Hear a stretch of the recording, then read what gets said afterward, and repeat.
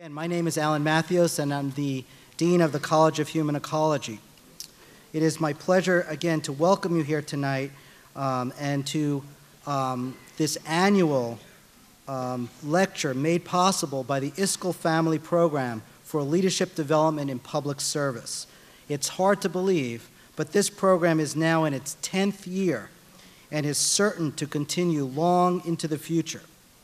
Now, at the College of Human Ecology, we teach students to not just become experts in their fields, but to fundamentally connect the knowledge they gain on campus here with the potential to change communities here in Ithaca and, most importantly, around the world for the better.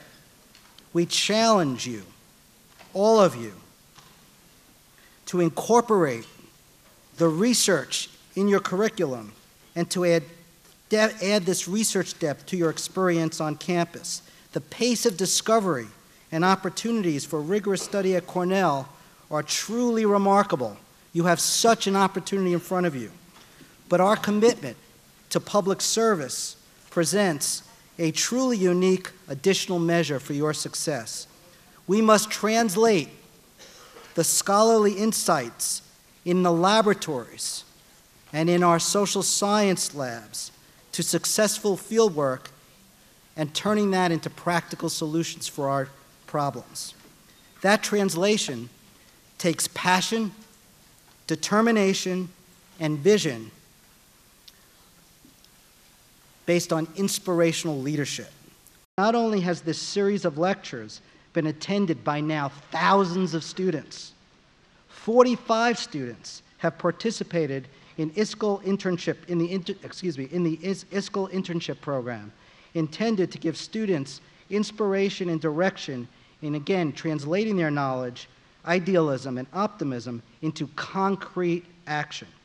Each year, the growing numbers who attend the Iscol Family Program lecture and the stories of the summer interns are a testament to the value of real-world experiences in shaping the success of our university's outreach mission. It's no surprise that David Scored continuously says Cornell should be the land-grant university to the world. At a moment like this, it would be tempting to remark, as we often do, that the time has flown in the first 10 years of this lecture since 2001. But that would be a mistake.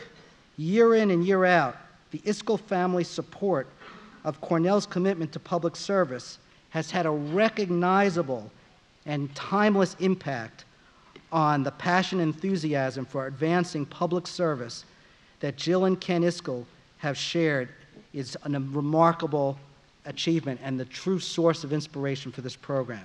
So let me, all of us, please join me in thanking Ken and Jill. Ken, will you please stand?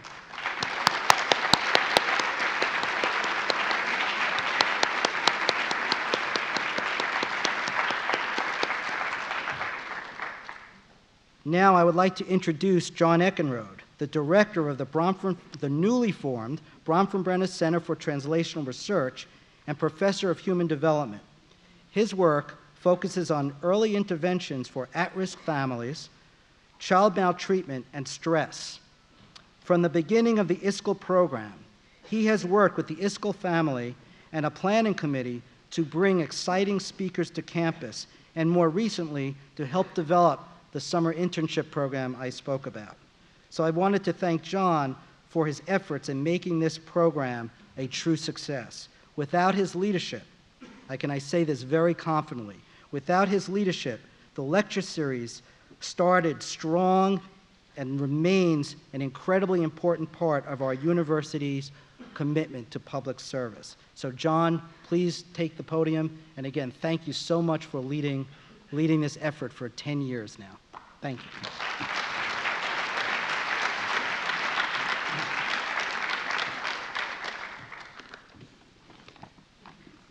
Thank you very much, Alan. Welcome, everyone. It's great to see everybody out tonight. I'm really honored to introduce our speaker tonight, and I'm really pleased again, as the last several years, to present this lecture in collaboration with the Entrepreneurship speaker series. So I want to thank John Jaquette of the Entrepreneurship Program and Pedro Perez for so graciously sharing the stage with this program tonight. I'm sure you'll enjoy our speaker this evening. I would also like to thank my amazing assistant, Patty Thayer, and the college's events coordinator, Diana Brinkman, for all the behind-the-scenes work that they did to make this event possible today. So let's give them an applause.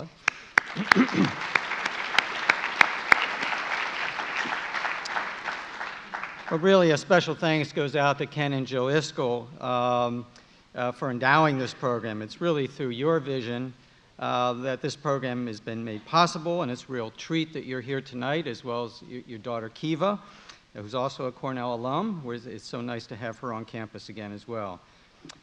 We've reserved actually a little time since it's the 10th anniversary, so much of what we talk about is looking ahead and thinking about the future, but since we've done this for 10 years, we'll spend a little time tonight looking backward, and for those of you who haven't been at previous incarnations of this program, to reflect a little bit on what we've done. And in that spirit, I'll ask, after our speaker tonight, I'll ask Jill to come up and spend just a couple minutes so you get to meet Jill a little bit and see what a special person she is. And she'll just have a few words for us after Josh's talk tonight.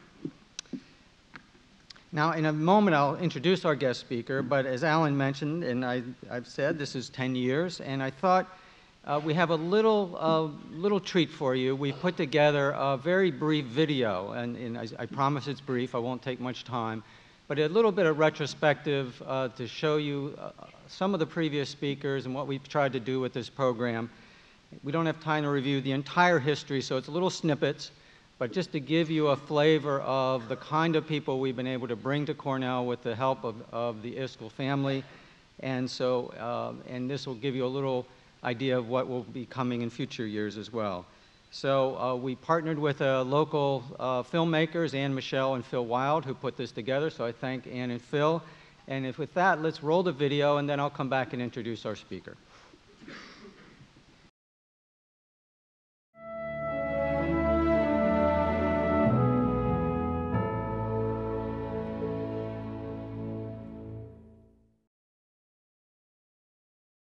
We were exposed to wonderful, wonderful young people doing not-for-profit work in communities around this country.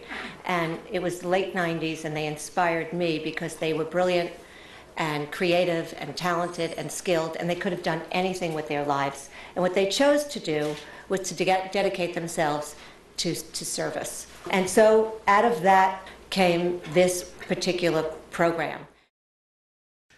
I've shared today with you some flashbacks of my own journey, and what I now know is a pilgrimage of resistance. In a society that mythologizes the individual, that in practice confers an aura of sanctity on the wealthy, it is an act of resistance to choose the path of humanity. I mean, we opened with 13 kids. It was a combined 5th and 6th grade group. I mean, we started really small. We were doing everything. You know, I was teacher, I was principal, I was phys ed instructor. You know, my brother was development director, he was fundraiser, he was cook. I mean, it was insanity. And so I decided that if I was going to understand child labor, like as much as you can understand it, if, in my case, again, you grew up in the suburbs here in North America, well, then I want to actually see it with my own eyes. And so when I was 12, I got this idea that I wanted to go traveling through Asia. We say people need to have power in markets and power in politics. So we provide health insurance, disability, life insurance. We're about to provide retirement. I saw firsthand how the children who everyone said, you can't do that with these kids, there's just too many things stacked against them, and how much the adult pushing them, teaching them the character skills, teaching them the work ethic, and just putting the sweat equity into it, what it produced. Cornell ushered in a new spirit in American higher education. The commitment not only to produce learned and thoughtful students, but to produce useful and public-spirited citizens as well. And the Iscol Family Program for Leadership Development in Public Service nobly and generously carries on Cornell's founding vision. This is what it says inside the Eddy Street Gate. So enter that daily thou mayest become more learned and thoughtful. So depart that daily thou mayest become more useful to thy country and to mankind. Well, I hope that gives you just a little idea of the excitement that these lectures have generated over the years. And with that, I'd like to introduce our speaker for the evening. Tonight we have a very special guest, Josh Tetrick. Josh is a 2004 alumnus of Cornell. He's been a Fulbright Scholar teaching street children in Nigeria and South Africa. He's a graduate of the University of Michigan Law School. And he's done many things in his what seems to be a short career, but he's done a lot of things, and I'm sure he'll do a lot more in the years to come. He's led a UN business initiative in Kenya. He's worked with former President Bill Clinton. He's worked with the President of Liberia to reform that country's investment laws. He's also worked in the private sector on sustainability and climate change strategies. Josh is now the founder of 33 Needs, an investment platform that connects social entrepreneurs with micro-investors. I learned a new word in this process, crowdfunding. And there was a New York Times piece today, actually. If you saw the Times op-ed section, there was a piece about this phenomena in the Times today, so you might take a look.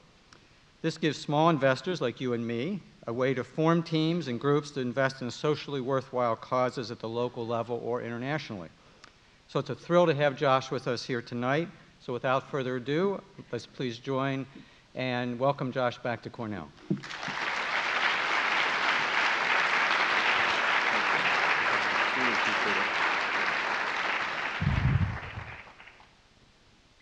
Oh, the memories of this place. I left here in 2004, and I have a lot of memories, but the memories that I like to focus on are the memories that people who study all this stuff called flashbulb memories. See, these are those memories that stay with us, whether they're good or bad. We can't get them out of our minds.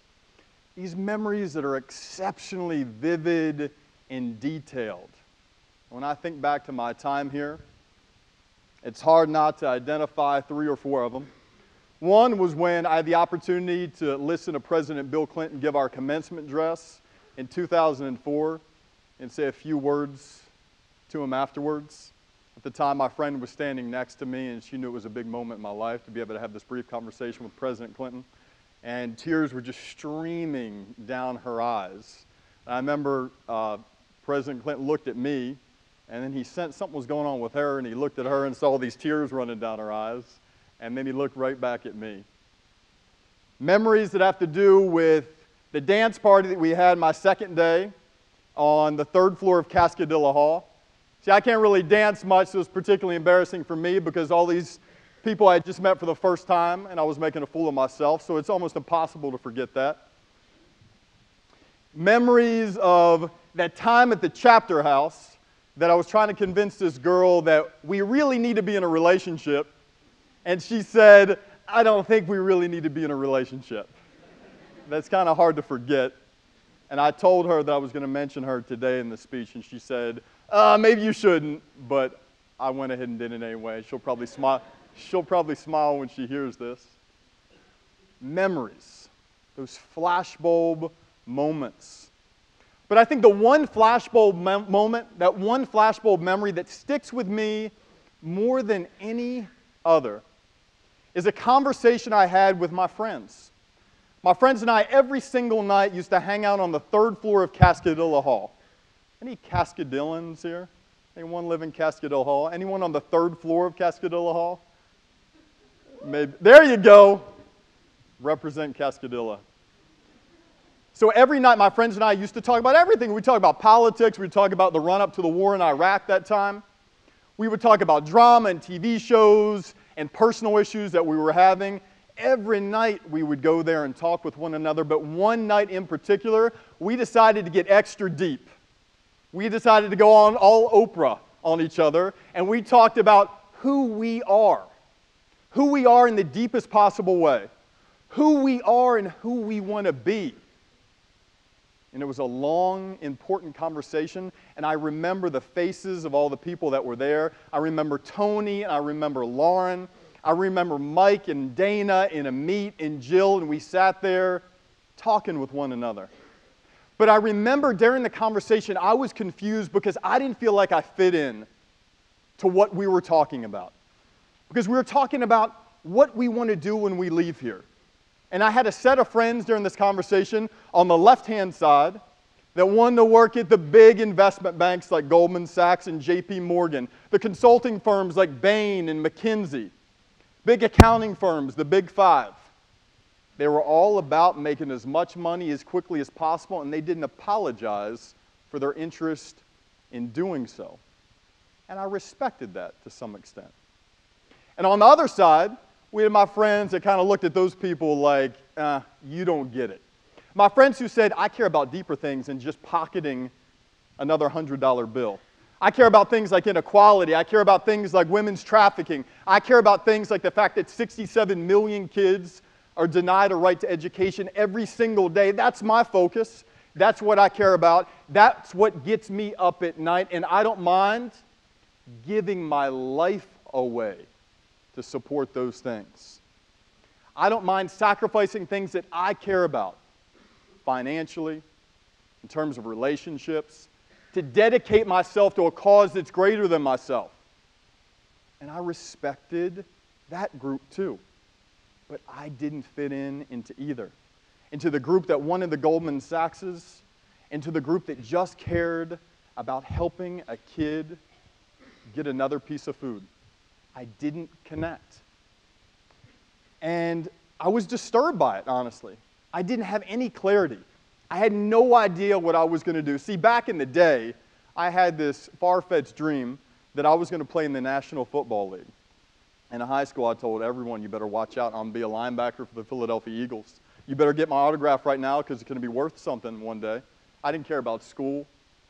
All I cared about was being a better football player. So the confusion in terms of what I want to do has been with me for a while. But you might sit there and you might think, well, maybe I relate to the group on the left, or I relate to the group on the right, or maybe I relate to you, Josh, or maybe you relate to that old Josh that wanted to play in the NFL. I don't know. But this confusion among young people, trust me when I say this, is not a 21st century thing. It's been the case for years and years and years. Young people have always been clueless about what they want to do. We make it up, don't we? When we're at bars and we're out with our friends, when we meet Granny for family reunions, and they say, what do you want to do? We give them an answer, but we don't really know if that's what we want to do. We're confused, and you guys know it. And there was this young man back in the day who had an opportunity, a rare opportunity, to stand in front of the guy who invented the light bulb, Thomas Edison, and ask Edison two simple questions. Two questions to give this young man one thing that I wanted so badly, and one thing I bet y'all want. Clarity. Clarity about the next steps you should take in your life. Clarity about where to throw your energy and your talents and your strengths. First question was this: Mr. Edison, I must know. You spent so much time and so much energy, so many resources into inventing the light bulb. Why? Question number two, and I love this one. Mr. Edison, I gotta know, how do you thrive? And I absolutely love that word, thrive. Because thriving to me, guys, isn't just about pocketing $100. Thriving to me isn't just about being a good dad or brother. Thriving to me encompasses the whole deal, the whole spectrum in living an integrated life. Mr. Edison, how do you thrive? And boy, Edison didn't hesitate when he told the young kid to get a pen and write this one down. Because he said, this is how I thrive, and this is why I decided to invent the light bulb. I open up my eyes. I find out what the world needs, and then I proceed to invent. And of course, the young kid didn't write it down. Edison repeated it. He said, young man, I told you, you better write this down, because this concept, this mindset should guide the next 10, 20, 30 years of your life. Open up your eyes. Find out what the world needs. and then proceed to throw your life, your energies, your passions, your strengths, your skills into solving what the world needs the most. And today, as a Cornell family, as a community, as a group of young people that care about living a life of purpose, as a group of young people who might be a little bit confused about what you want to do, it's really important to do two things. Number one, recognize the truth of who you are, and even more important, recognize the truth of what is out there. So for a brief moment, let's talk about out there. Let's talk about a world of 6.7 billion people and 1 billion people who live under $2 a day. A world of 6.8 billion people and 2 billion people who live under $2 a day. 67 million kids every single day around the world live under cardboard boxes. 67 million people, kids, live under cardboard boxes, addicted to drugs, lacking the opportunity to raise their hand in a classroom, just like this one, mostly girls. 20,000 kids die of 4 things every single day. Count them off with me. TB, AIDS, malaria, and conditions related to not having one clean glass of water to drink in their entire life, a condition that affects 1 billion people every single day. It keeps going. Follow it. 2.5 billion people live in a state called energy poverty, a state without light or heat or transportation of any kind. 1 billion people go to bed hungry every single night. If we have the courage to truly open up our eyes and find out what the world really needs, and if we have the courage to find out what the world needs, and we're being honest, we know these needs are not just a human thing, right? Because we live in a big planet, and we're not the only inhabitants of this planet. So let's think deeper. Let's think broader about these needs. Every second, a football-sized field of rainforest is just ripped up and thrown into the back of a flatbed truck. Every single day, 70 million tons of CO2 pollution dumped in our atmosphere like it's a smeltering stank open sewer, not an atmosphere we all should respect. Every day, scientists at universities just like this one call out to us and say we're facing something called the sixth extinction, a phenomenon that says by 2050, 50% of all the plants and the animal species on this planet just gone because of the havoc that we are wreaking on our global environment. And every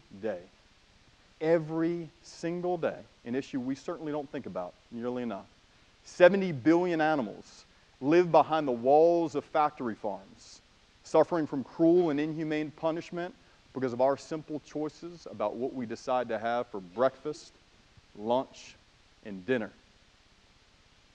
Now, guys, we can hear these needs, and we can do like I did for so long in my life, and we can close our eyes to them. We can pretend they don't exist.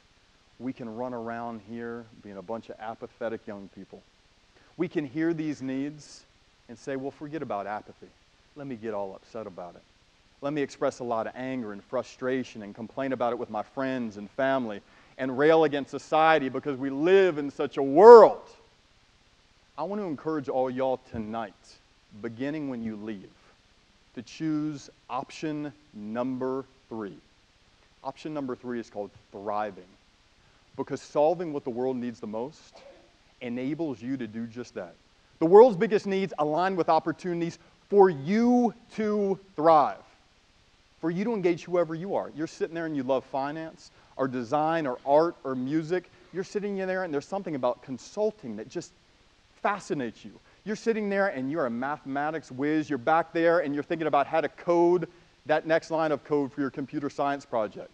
Solving the world's biggest needs align with all these skills, all of these disciplines, and it's up to you to find how it aligns with you, because I promise it does. This is not about being a martyr to the world. This is about finding opportunities for you to make money, for you to have a prosperous career, for you to have the type of life that you want to have. Listen, I know it's a paradox, but it's also a fact. Selflessness, in many, many ways, can be profitable. Now, I began this journey of confusion, this journey of clarity to see if I could find this alignment in myself on the streets of Cape Town, South Africa. I was there working with a school called Learn to Live. Learn to Live is a school that does one thing. It educates street children. Now, if you've never heard that term before, street children, It's an actual official UN term for the millions of kids that live on our world's streets. So if you're from New York or Philly or LA, some other big cities, you've seen lots of homeless people. Well, they're not homeless people, they're homeless kids. 7, 10, 13 years old. Lots of them hopped up on their drug of choice, shoe glue. See a little indentation in their shirt, and they'll stand on the corner putting their nose down like this and huffing up. Some of them have big glassy eyes. It was my job to work at this school, go out into their communities, a township in South Africa, Khayelitsha, but also to stand in front of them as their teacher and teach them basic things, math and history, the multiplication tables one time. So here I am, guy that thought he was going to play in the NFL, had this crazy dream, and now I'm in South Africa sitting in front of all these street kids teaching this lesson on the multiplication tables, still not knowing if this is what I really want to do. But I remember being up, I had this tiny little piece of chalk in my hand, this old rickety chalkboard, and I went up and I started teaching. 7 times 5, 6 times 5, this is how it goes. But shortly after I started teaching, I saw a couple kids sleeping. I saw a few kids shaking their head like, oh man, I don't get what you're saying. It doesn't make any sense. And then hands started coming up. I don't get it, Josh. I'm sorry. I just don't get it. I don't get it. I don't get it. And there was like a domino of I don't get it across the room. Now, one young girl in the front row, see, she was particularly incensed by my teaching style. She was shaking her head. I mean, she looked like I had just stolen something from her. And I said, I don't really know what to do. And she said, I got an idea. Let me try. I was out of options, guys. So I gave the chalk to her, and I said, you might as well get up there because I'm not doing a good job. And without even hesitating, this is what I love about this young girl, she took the piece of chalk from me, and she said, all right, sounds good. And I sat down, and she stood up. And I just love that visual of this white American man standing, sitting down as this young black South African girl stands up for her education. And she gets in front of her merry band of street kids, and she tries to teach them multiplication tables. And for the first couple minutes, it looked like they were listening to her. And then she starts to integrate these examples from the street into the lesson.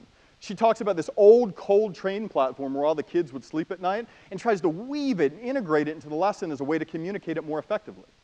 Now, I would love to end this story by saying, and all the kids got A's and they totally understood what she was saying, and then she took over and became a teacher for the rest of her life. I honestly don't know if the kids actually understood what she was saying, but I know I was awfully impressed. I was very impressed by her audacity to sit me down, her creativity to use that example from the street in her lesson. So after the lesson was over, I went up to her and I asked her a few questions. I said, what's your name again?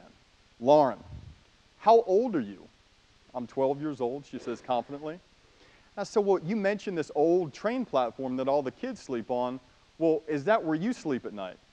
And she kind of laughed. She was like, no, come on, I don't sleep on an old cold train platform. You must be kidding me. I just sat you down and stood up. You think I'm going to sleep on an old cold train platform? I said, well, I don't get it. Where do you sleep then? If all the other street kids sleep there, you have a mom or a dad you can go to, a grandma whose home you can sleep at? And she said, no, sadly, all of them died. All of them died of AIDS. And I said, okay. So where do you go at night, Lauren? And she said, well, what I usually do is hang out with European tourists, Josh. I was like, okay. I mean, I didn't even hang out with European tourists. This young girl's hanging out with European tourists. So I said, what exactly does that mean, Lauren? And she said, well, usually this is how it goes. See all these European tourists, men, they hang out at the bars and the clubs on Kloof Street and Long Street in Cape Town. And they come pouring out the bars at 1:32 a.m., and I just stand there like this, patiently waiting for them. And they come up to me. I don't need to come up to them. And they ask me a few questions just like you asked me, Josh. They say, little girl, what's your name? Lauren. How old are you? 12. And then they ask this one, how much are you? And her answer is usually about the equivalent of $5 American. So this young girl with such fire inside her is being abused and mistreated in the most sadistic and horrific ways by these men back in their hotel rooms, all because she wants a little food in her stomach and because she's too proud to sleep on that dirty train platform. And y'all, we can hear a story like that, and we can close our eyes and pretend it doesn't exist when we go on in our world, in our courses, and our friends, and our frats, and our sororities, and our student organizations. We can hear a story like that, and we can get incensed and angry and pissed off that it happens. Or we can pick the better choice, and we can thrive. We can thrive by starting and working with companies like Hello Rewind, a small company in New York City that said, how can I make a difference in the lives of women who have been victims of sex trafficking? Here's an idea. Let me take a t-shirt, turn it into a laptop slipcover, sell it for $50, and enable the women who have been victims of sex trafficking to take part in the production process and the design process. You can check them out at hellorewind.com. We can be apathetic, we can whine or complain, or we can thrive by working with nonprofit organizations like More Than Me, an organization started by my good friend Katie, who was sick and tired of seeing little girls on the street in Liberia, and literally with just flat-out tenacity, started an organization with little education and is now educating hundreds of young girls in Liberia and making a salary for herself at the same time. We can thrive by working with companies, entrepreneurs with companies, called Better World Books. A company, it's a for-profit social enterprise. They're solving a need through being a better business. They sell textbooks. You might have bought some of them. And they give a percentage of the profits to help fight global illiteracy. You love fashion, you might say in the back. Work with, start a company like Eden, EDUN, started by Bono and Bono's wife, Allie Hewson. It's this fashion company, the highest style fashion you've ever seen, and I certainly don't know fashion, but my friend told me it's very high fashion. And they enable women, similarly to Hello Rewind, to take part in the production process, to be a part of the design. They give women a fair wage. They make trade truly fair. For Africa, we find out what the world needs, and we thrive. It's not about being a martyr. The journey continues for me. I'm trying to discover if I can align who I am with what the world needs and build a life that I'm proud of. It took me to Monrovia, Liberia. Who here has seen the movie Blood Diamond? Lots of people. There you go. So if you just sort of close your eyes and you think about some of those scenes in the movie, that was Liberia. And that is Liberia. It's the third poorest country on the planet, a place that's been racked by civil war over the last 2 decades. You walk around the streets, and sadly, you see people with amputated arms and amputated legs. But I was there working with the President of Liberia, the President, Ellen Johnson-Sirleaf, on investment law reform. And I certainly was not prepared for it. I had no business at the time working on investment law reform, but I was lucky enough to get the position. One night, I was working out of this hotel, doing a little bit of research for my job, and I realized around 11:30 at night that I was actually supposed to have a meeting with my friend Katie. So I closed up my laptop, I put it in my bag, I jammed out the front doors of Royal Hotel, and I ran across this street called Sinkwar Street. Now this is the main throughway in Liberia, in Monrovia, Liberia. Here I am with the backpack on me, running across the street. I'm almost to the edge of the street, and unfortunately for me, boom, I fall in a hole. Now, granted, I am extremely clumsy. There's no doubt about that. But I fell in a hole for 2 reasons. Number one, there were no street lights, and I couldn't see the hole. And number two, listen, Liberia has been engulfed in a war.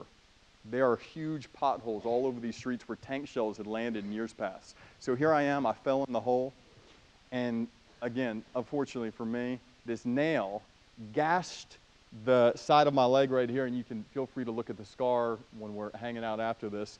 Blood's coming out all over the place. It's into my sock. It's nasty business. Before I knew it, these 2 Liberian guys pick me up out of the hole. They throw me out of the street, and they look at me like, man, crazy white boy, you got to learn how to walk straight in Liberia, man. God.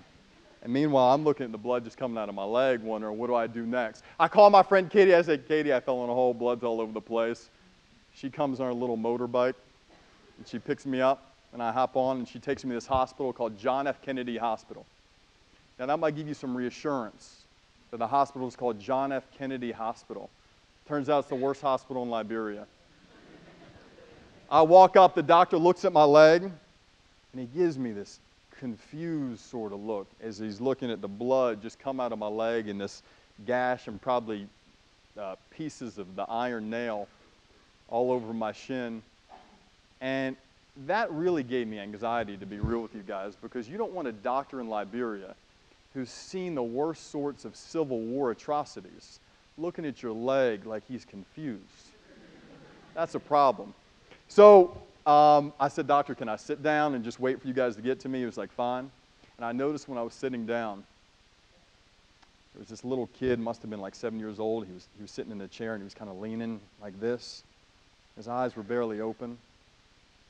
There were a handful of people on stretchers. I couldn't tell, honestly, if they were dead or if they were alive.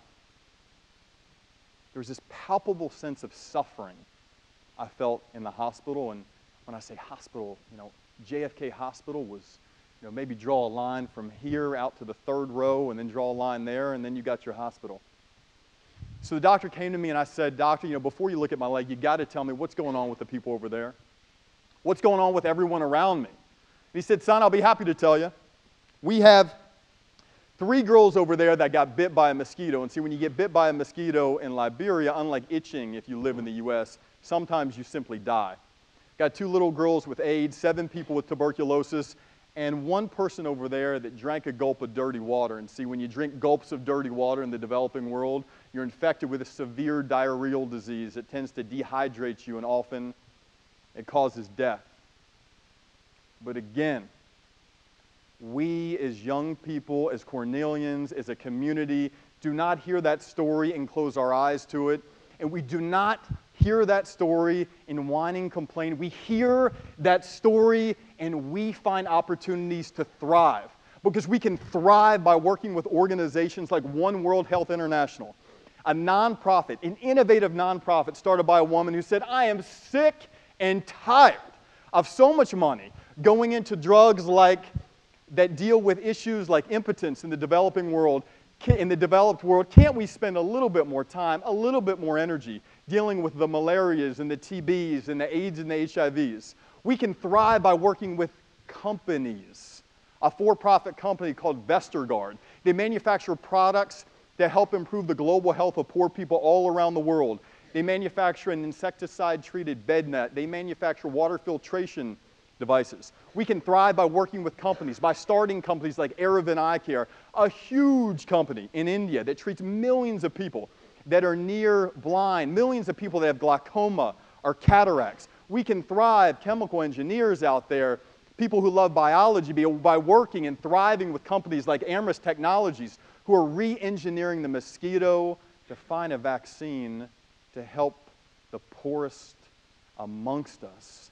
This is not a story, y'all, about being a martyr. Don't think you're all special because you decide to do something good, because it's good for your life.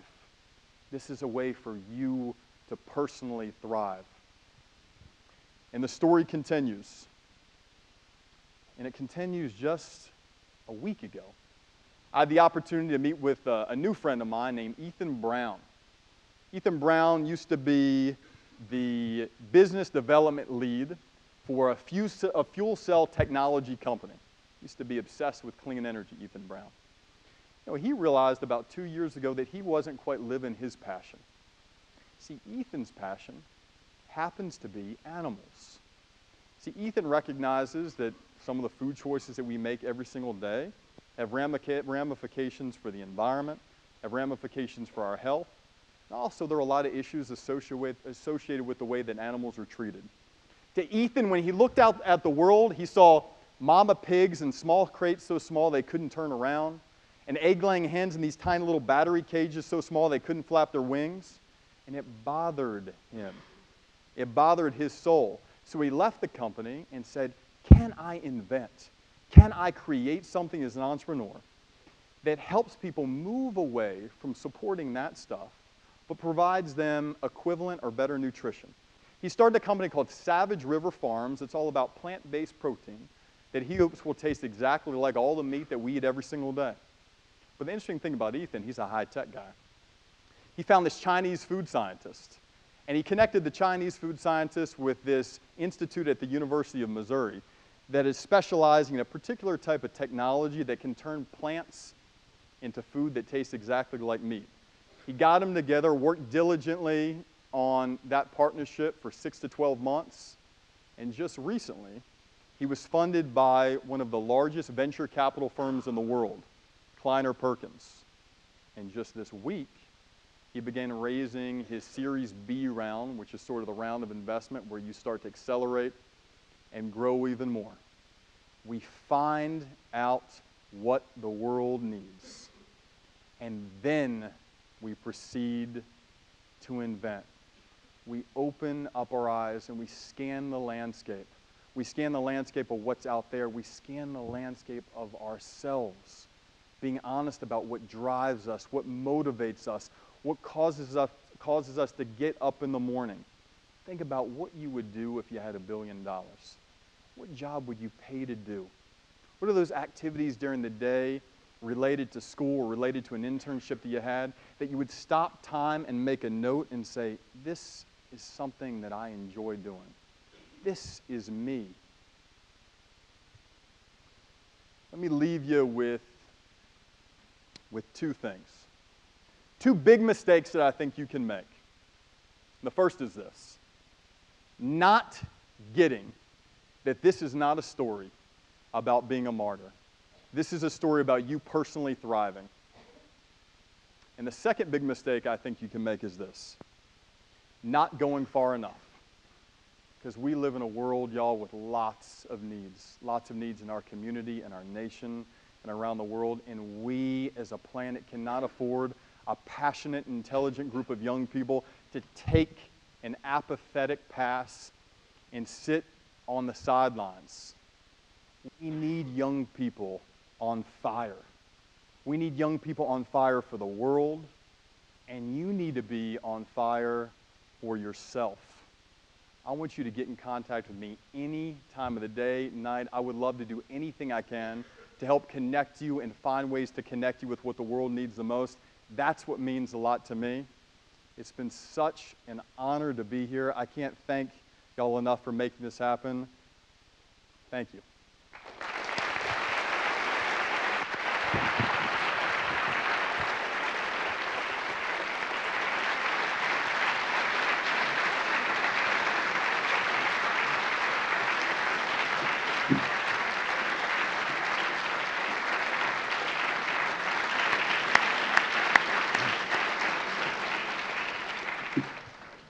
Thank you, Josh. At this time, we're going to have some time for Q&A.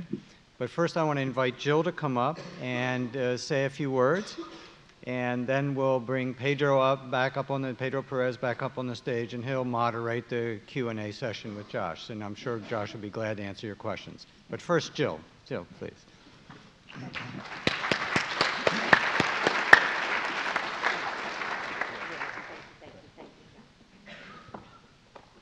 First of all, I want to just, of course, thank Josh and John Eckenrode, who's been a guiding light for this program, and Jan Conrad, who's been an angel, and my family, and Alan, and the rest of the team who help put this together every single year. I'm very, very proud of it.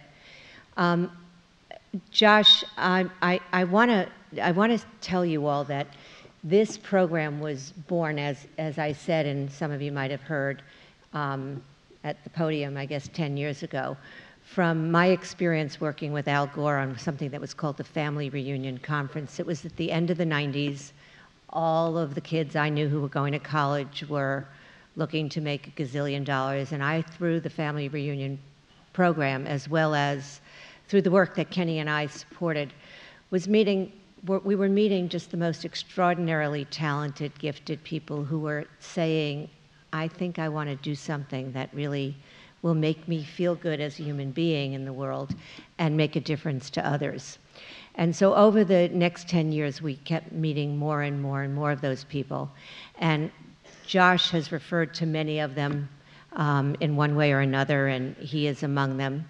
And all those who preceded Josh speaking at this annual gathering led me to want to write about all of these people, not necessarily the specific ones who were here already, but new people who are in this field. I feel like we have lived in sort of a time of economic collapse when people are looking at our political leadership and saying, where is our political leadership?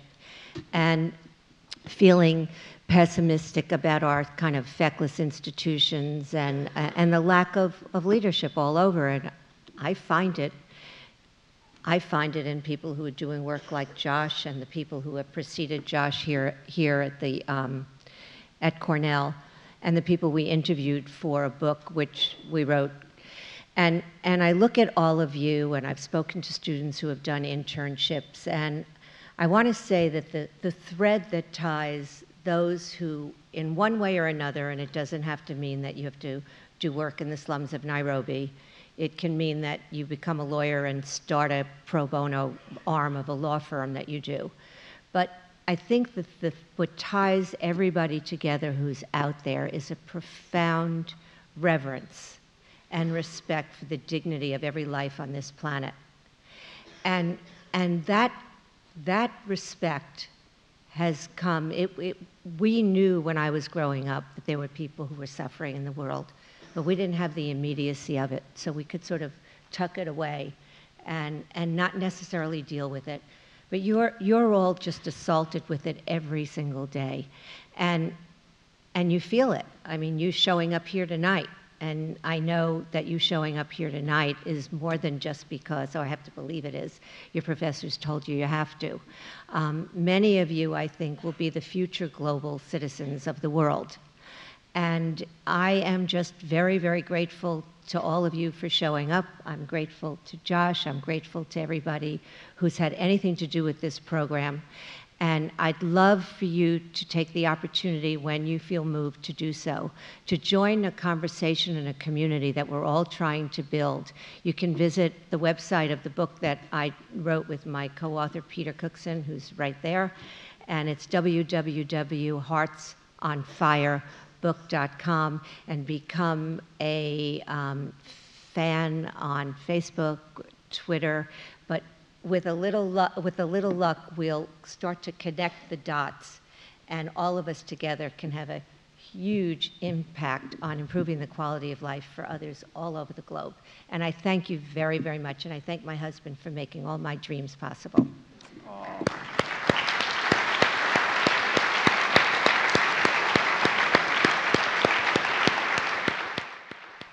What makes you, as a person, thrive? How can that make a difference? What makes you thrive? How can that make a difference? Understood? Does this make sense? It makes total sense. I think it's a wonderful question. And while you're answering this question, there is some time for Q&A with Josh. Hands up. Awesome, guys, and you can, first let me, before I really don't want to forget it because it's really important to me, my email address is joshuatetrick@gmail.com. I am pleading that if you're confused about anything, that you'll send me an email. It means a lot to me. I want to do anything I can to help you. The questions can be as specific as you want to be, like, I'm really interested in using mechanical engineering to make the world a better place. I'm confused about where I start. I don't know anything about this do good for the world business stuff that you were shouting out about up there. Is there one website I can take a look at? Whatever the question is, bring it, and we'll both be honest with one another about what you need to do to go after it. Did you have a hand up? Yeah. What's your name? Sure. JoshuaTetrick@gmail.com. Joshua, Tetrick @gmail.com. Joshua Tetrick. You know, while I'm on, since you just asked me a question about email addresses, I always feel like obliged to say this. In terms of like getting jobs and internships in the world of, do good for the world business or socially innovative companies or organizations, never neglect the power of sending random emails to hundreds of people. Seriously. Even if you get ignored 100 times. All the cool opportunities I've had in my life have been through finding these connections and sending lots of random emails in some cases, and most of them don't get answered. But if you keep on pressing and being tenacious with those emails, and you also got to be a sleuth in finding those emails at some of these companies and organizations that you want to work with. So dig, Google search, find those emails, and it's really a good way to grab a hold of a lot of these opportunities. Give me some questions. Yeah. Hi, Josh. I'm just wondering, what's the most challenging moment of your career so far? What's like the one moment you feel like you almost give up? What's your first name? Mandy. Mandy. Between my first and second year of law school, I was working with the United Nations with an initiative where we would invest UN capital in the small and medium-sized companies that were doing some good. And I became a little bit disillusioned, Mandy, because my superior at the time wanted us to approve a $40,000 to $60,000 investment in a company that didn't deserve it, in a company that, by all objective measures, wasn't being managed properly.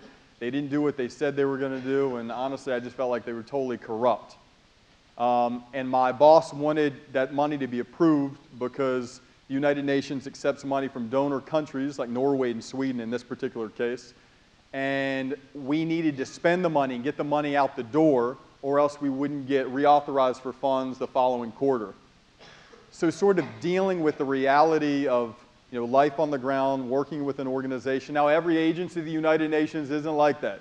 There's one office. But sort of dealing with that tension and trying to decide who I am in that moment and what I want to do. And it ended up causing, frankly, a lot of drama in the office because I simply wasn't going to approve a $40,000 to $60,000 investment in something that wasn't going to go anywhere. It went to an ombudsperson, and people were on the edge of getting fired for it. So sort of dealing with that and feeling pulled in some ways by the selfishness of getting good recommendations from my superiors at the UN, because those good recs are all important to us. But I think in that moment it's a little bit more important to me to live what I stand for as opposed to getting a good recommendation. So that probably would probably be up there in the top 3. Oh, yeah. So I have 2 questions for you. First of all, my name is Patrick, and I'd like to thank you for your presentation. Thanks, Patrick. Okay, so my first question is, can you please elaborate on how selflessness can be profitable? And my second question is, how can business-driven undergraduates thrive for a greater cause? How can selflessness be profitable, and how can business-driven undergrads, say the last part? Thrive for a greater cause. Well, do you mind if I relate it specifically to you? Yes. What are you passionate about? Well, I have to be honest with you. When you were talking about your hallmates in the beginning trying to pocket an extra $100, I felt kind of guilty. You shouldn't. Don't feel guilty about it, because we can harness that. We can harness that. You're a business major? I'm a hotel major, so yeah. Okay. When you think about where you would like to work, do you think you want to work at big consulting firms, investment banks? What do you think about? I'm not exactly sure. Not sure? But okay. Somewhere around there. Okay. Consulting, finance, real estate. Gotcha. I'm sure there are a lot of people just like that. Listen, there are so many opportunities. I would say there are 2 tracks. So these are the people that you guys care about making some serious change. You want to work with big companies that are really profitable. I think there are 2 different paths you could take. The first is, or 3 different paths actually. The first path is, listen, a lot of the mega corporations out there are actually doing some good things. General Electric has an initiative called Eco-Imagination.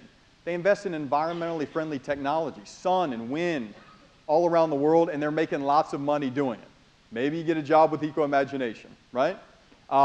Even Goldman Sachs, big investment bank. Does it get any bigger and badder than Goldman Sachs? Well, they have an initiative called GS Sustain that focuses on investing in clean energy technologies and companies that are helping to forward a sustainable food system. There's a hedge fund finance people, that's all about investing in good for the world companies because they think there's an alignment between doing good and making money. So that's one track. Another track you might want to think about is, listen, there are a lot of opportunities for you to start your own thing. I wasn't raised in a household that encouraged entrepreneurship. And I talk to my mom and dad about that sometimes, and I wish they wouldn't have always pushed me to work for other people. Because the idea of starting your own thing, whether that's a nonprofit or a for-profit that's doing good, is really exciting. So I would think about opportunities for you to start your own thing too. Incidentally, a great startup book is called Art of the Start. sort of the basics of starting your own thing, whether it's nonprofit or for-profit. And to get a sense of more of the companies out there that are doing good, if you Google B Corporation, it's a certification that's given to companies that are using their business model to do good and simply being profitable businesses at the same time. So go to B Corporation, I think it's bcorporation.net. Engage yourself in this world of social entrepreneurship. There's a blog called socialedge.org. Fast Company is a great magazine that identifies lots of companies that are also doing good. They talk about lots of different companies, but they have a cool focus on companies that are using innovation to do good at the same time. And seriously, like literally, just email me too, okay? All right. What else we got? I think there may be time for 2 more questions. Anybody? I'll be super short. There. There. There. Get him. Yo! Hey, Josh. That might have been the fastest I've ever seen a human being run. My question is, hey, Josh. Zoe, hey. My question is, how do you thrive personally? It's a great question, Zoe. You know, it was, as I said in the talk, you know, it was a long, winding path to find that alignment between who I am and what the world needs. And I have to say, you know, when I note in my little book those times that I feel like I'm most alive, it would be now. It would be now. It'd be talking to young people. It'd be talking to lots of confused young people who don't really know what they want to do, and finding ways to connect their soul and their heart to making the world a little bit better. And secondly, finding ways to start businesses like 33 Needs or other startups that are using business models, innovative business models, to solve some big needs, and talking with my team about it, and selling the idea and being creative all around creating those things. We got time for one more, right? One more? One more. Yes. Thank you very much, Josh. My name's Jeff. Jeff. I think that many of us would say that there's a lot of uncertainty that goes into taking one of these non-traditional paths, you know, going to Africa and doing a lot of good for the world. But there's this huge unknown, you know, am I going to make money? Am I going to be in a safe place? And then on the other hand, you have, you know, these paths like finance where, yeah, you're going to have to work hard, but there seems to be an outcome that you know is going to happen. What would you say to those people who might be deterred by that uncertainty? So I'm going to question one assumption you made. So in the end, you said something about finance. There's people that are interested in finance, right? Listen, guys, how many people are really interested in finance? You know, lots of people. Listen, I mean, there are so many opportunities for you to get involved with venture capital firms, with private equity firms, with big investment banks. JP Morgan has a social finance unit. Use finance. If you want to work with a traditional firm like Goldman Sachs, or you want to work with sort of firms that are a little bit more out there, there's a firm called Gray Ghost Venture Partners that just invests in social ventures, just invests in good for the world companies. There's a great venture capital firm called Mission Point Capital Partners. Even Kleiner Perkins, the biggest venture capital firm, one of the biggest in the world, is very focused on investing in these do good for the world companies. Again, not because they have a mushy heart, it's because they want to maximize their returns, and often there's an alignment. But in terms of the uncertainty, listen, in life, you know, there's a little bit of risk, but I think the bigger risk is taking the path to a soul-sucking job. That's a bigger risk, because ultimately you're not going to do anything for yourself, because you might think it's what you should do and it might look good on the outside, but trust me, you're going to feel your soul being sucked away every single day. I promise. Lots of my friends I went to law school with are experiencing that. And plus, man, we got too many needs to have a bright young man like you sitting on the sidelines when you can do some good and prosper at the same time. Last question. Oh, we get one more. Nice. I'm a little embarrassed to admit that I'm very dense when it comes to investing. So I would just love if you could kind of explain briefly how 33 Needs works to someone who's lame with money, like Great. me. So let's say someone has, okay, let's say all you guys get together.